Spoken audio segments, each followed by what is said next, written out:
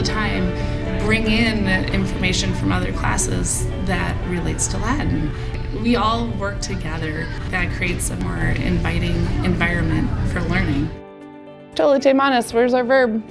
Learning Latin for 5 years and now taking Greek, you really have a ton of those like root words that a lot of science is based off of. The School of Rhetoric would be the top stage of the Trivium. At Eagle Ridge, we categorize that as 9th through 12th grade, and that is really exploring the beauty and the goodness of all of the connections that they've learned from all of the facts that they've built. How do we know they don't have the same stuff as us? They learn how to persuade, they learn how to convince, they learn how to reason. They take classes in logic and rhetoric, so they know how to build all of those arguments and all of their thoughts together. Well, they also learn through the humanities program that everything is connected, everything is interdisciplinary. You can't separate science from history. You can't separate history from music. They're all interconnected. Is he capable of having morality? It is a 2-hour class that integrates the history and literature all the way from the ancient world in 9th grade to the contemporary world in 12th grade. It's really nice when something you learn in logic is like brought in humanities, or something you learn in humanities is like something that you're discussing in some other class. So it's really nice when things like tie in, or like something you learned in Latin really does impact other classes.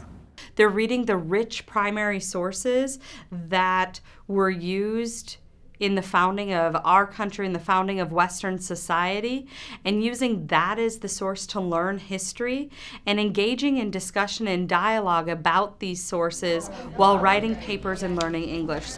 And our kids have read that breadth of literature when they get to college, has them so much more prepared for college and for life in general.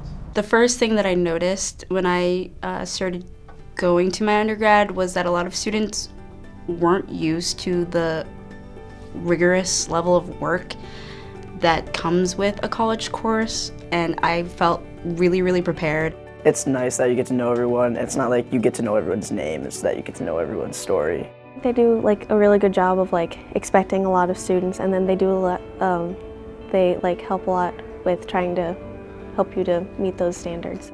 Their highest potential doesn't always mean just academic success, but we really truly do want to have students who are good role models and can fill that role of being a virtuous human being who is part of a larger society beyond themselves.